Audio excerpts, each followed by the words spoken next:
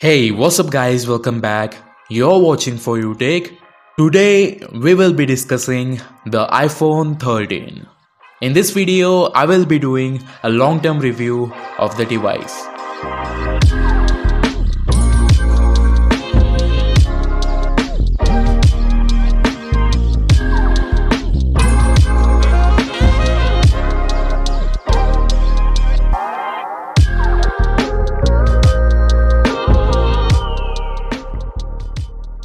Let's begin with the design of this iPhone.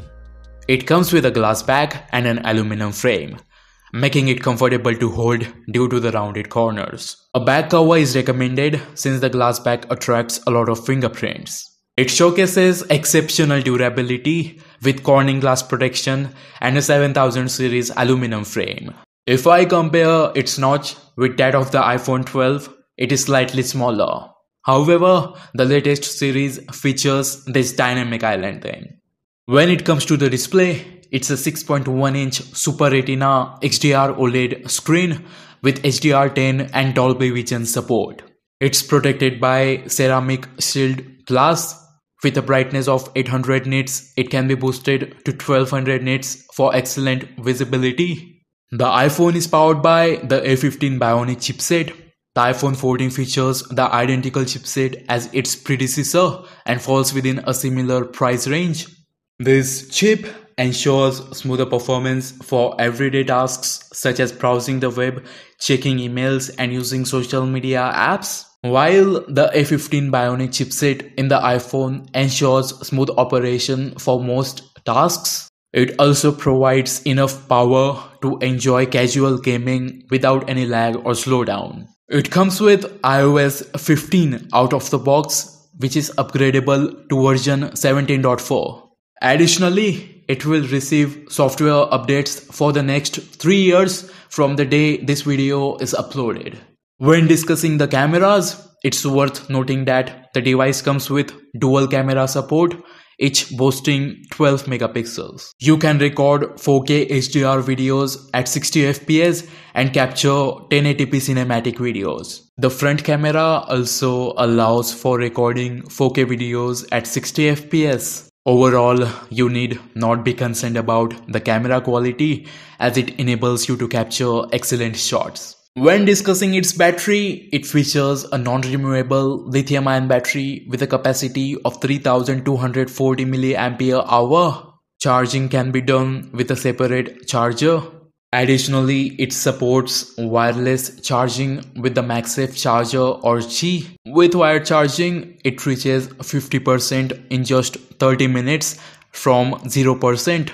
As for battery backup, it has improved significantly after the 17.4 update. If you use your phone for daily tasks and casual gaming, it can last up to 6 to 7 hours. It can also last for more than a day with light usage, which is great. However, if you are someone who uses your phone a lot, you might need to charge it 2 times a day. In terms of drawbacks, it features a refresh rate of 60 Hz, similar to other iPhones, which might not be sufficient for some users. I also dislike how it attracts a lot of fingerprints. Additionally, it offers an average peak brightness of 1200 nits, which is not dim under outdoor lighting conditions but is lower than that of iPhones with 2000 nits of brightness or Android devices in the same price range with similar peak brightness. Another concern is that it tends to heat up significantly during charging or gaming. It doesn't support a fingerprint sensor and the Face ID isn't quicker.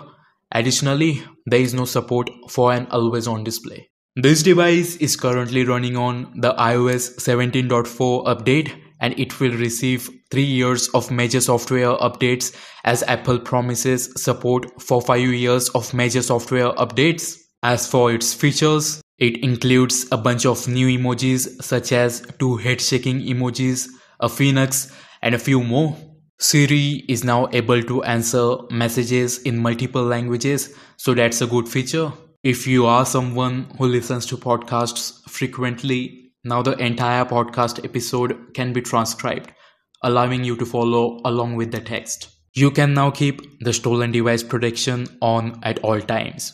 There are now a few new EU regulations that Apple is complying with. These regulations allow you to add third-party apps to your iPhone, set non-Safari browsers as your default, utilize NFC, and more. You might be wondering if it's worth buying in 2024. Well, to be honest, it's a good iPhone. With its durable build, exceptional camera capabilities, and intuitive software, it sets a high standard. If you can purchase it around 45,000 Indian rupees, then it's definitely a good buy. However, the best variant is priced at 52,999 Indian rupees, which I believe is too high for this iPhone at this time. In my opinion, if you can find an iPhone 14 for around 55,000 Indian rupees, that would be a better choice. It offers improved RAM management compared to the iPhone 13, resulting in better performance due to the GPU, although the chipset remains the same. I haven't noticed much difference in the camera segment. I encourage you to share your opinion in the comment section or on our Instagram page. The link is provided in the description. I'll see you in the next video. I gotta head out.